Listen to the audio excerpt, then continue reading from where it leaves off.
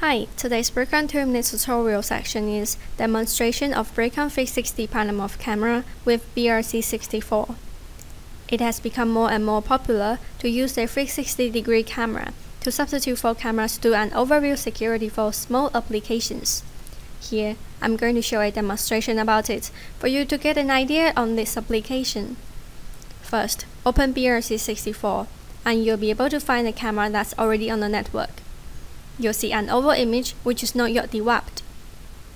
And to enable the dewarping function, you'll need to go to Settings, choose the camera and check the panorama settings. Tick the Enable box and choose Image Vision for lens type. At the end, press OK to save the changes. Now the camera is ready to be used. Brickcom 360 panomorph camera can be placed on ceiling, on wall, or on ground.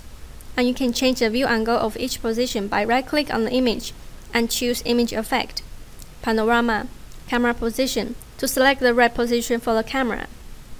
You can also come to Display Mode to choose how you'd like to view the camera, as PTZ, Quote, or Perimeter.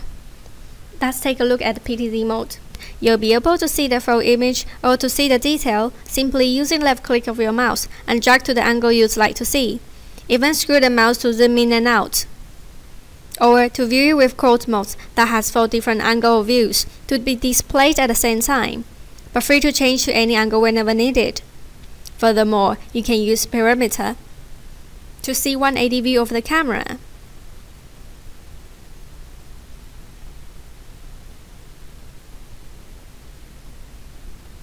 You may also use this mode to view the playback videos.